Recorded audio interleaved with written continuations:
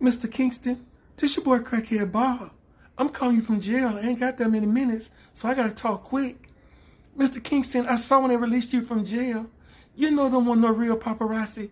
I'm a crackhead, and I know that was a planted scene for make it seem like you was somebody important. I ain't heard from you since you sung that song, The Most Beautifulest Girl.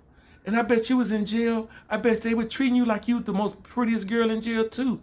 Over there trying to fraud them people out their money. What you do with all that money you made from them songs you made? Now you out here trying to make like you so important that the paparazzi, the news people, they want to follow you got out of jail.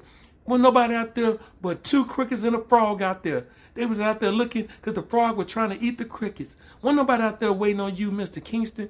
Just like you and your mama been doing, y'all just some frauds. And I'm a crackhead. Don't worry about it, I'm in jail, folks. You was in jail too. Only reason why you got out, because you got a little money. But then you know what? You didn't want to be over here with the boy Crackhead Bob.